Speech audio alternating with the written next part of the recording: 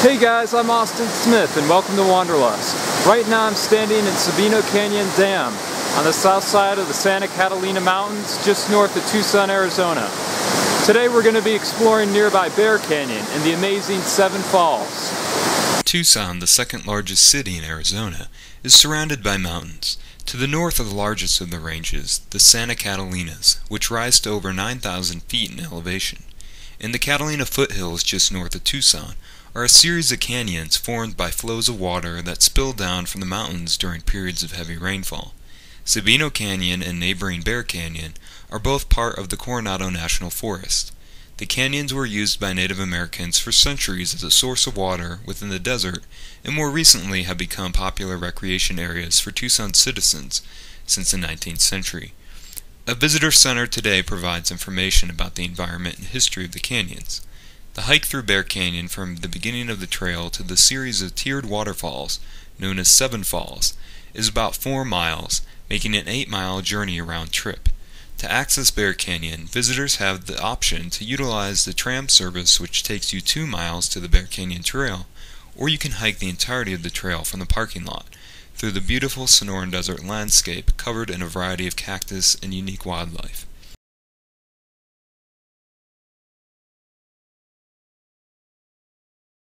On the way to Bear Canyon, hikers cross Sabino Creek at the lower end of Sabino Canyon that flows from Sabino Dam, a structure built by the Works Progress Administration during the 1930s.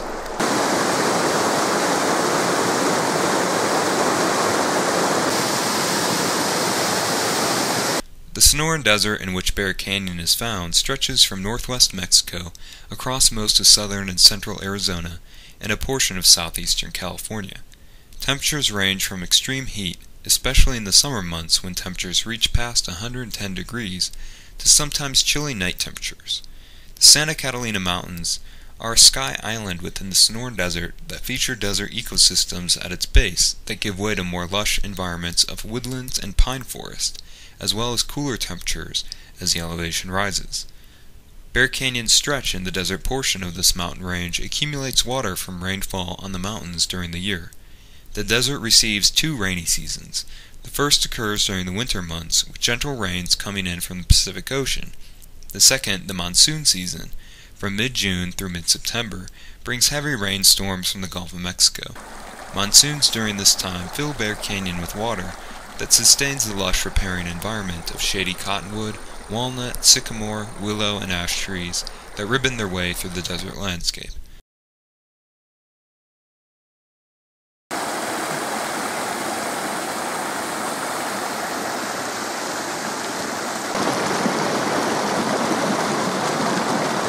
A variety of wildlife can be found utilizing the water. Large mammals like javelina, coyote, mule deer, and mountain lion traverse the canyon.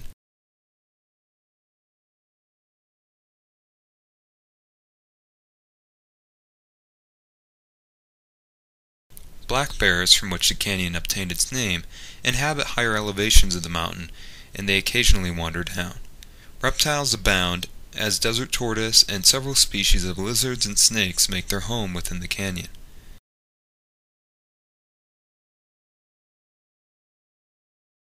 A diverse array of birds voice their presence, some of which rely upon the trees and water of the stream for their survival.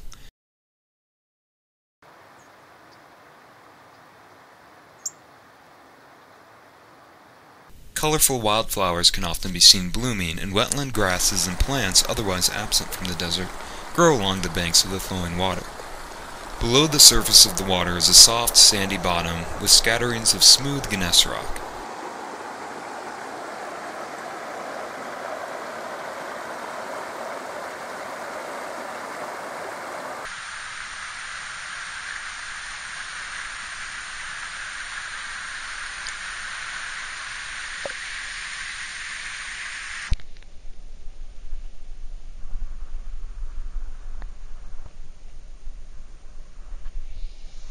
Amphibians find a rare oasis in the desert here, and frogs hop about in abundance during the monsoon months, coming alive from their dormant state during the longer dry periods.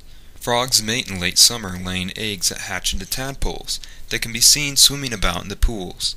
Gray canyon tree frogs appear in large numbers during the monsoon months, blending into the rocks along the water's edge. A hike through Bear Canyon during the wet seasons offers several tranquil scenes of flowing water through the rocky canyon center, shady trees and flowering plants digging their roots into the moist soil.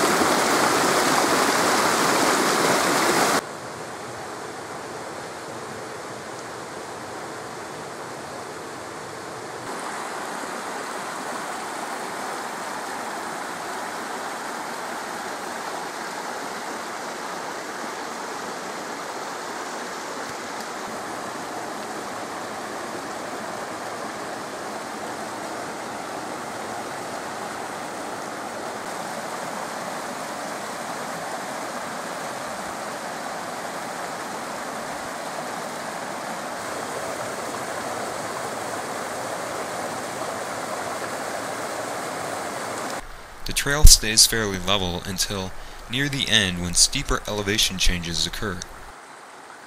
From these vantage points higher in the canyon, one can look back to the south where Tucson can be seen in the distance.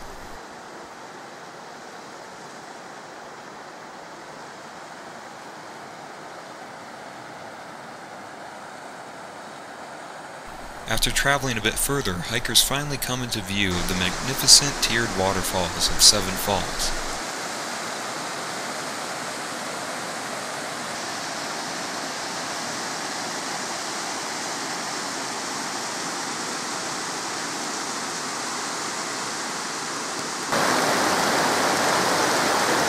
Well, after just 4 miles in on Bear Canyon, we're here at Seven Falls. The waterfalls can be used to cool off in, and hikers can sit alongside the water's edge to picnic or relax before the trek back out of the canyon. If you plan to visit Bear Canyon, remember to always carry plenty of water in the desert heat and use sunscreen to protect yourself from harmful amounts of exposure to the sun. While the canyon is a great place to visit during the monsoon season, when the water levels are high, be careful not to go right before a storm, as heavy rainfall can rapidly fill the canyon with large amounts of rushing water unexpectedly. A number of hikers have been swept away to their deaths because of this. Mountain lions also prowl within the canyon, and although attacks on people are very rare, be sure to remain aware of your surroundings. If you should encounter a mountain lion, don't run, but maintain eye contact and make yourself look as big as possible. To reach Bear Canyon and the Sabino Canyon Recreation Area from Tucson, go north from the intersection of Sabino Canyon Road and Sunrise Drive on the northeast side. The parking lot and visitor center are just to the right. Entrance fees are $5 per car per day, or $20 for an annual pass. For specific trail directions and further details about the hike, check out the link I have provided in the description below. If you enjoyed this episode of Wanderlust, be sure to hit the like button and subscribe to my channel to join me on future adventures. You can also check out another episode of Wanderlust right here, where I travel to Sentinel Peak in Tucson, Arizona, and discuss the mountain's history and influence upon the city. Thanks for watching.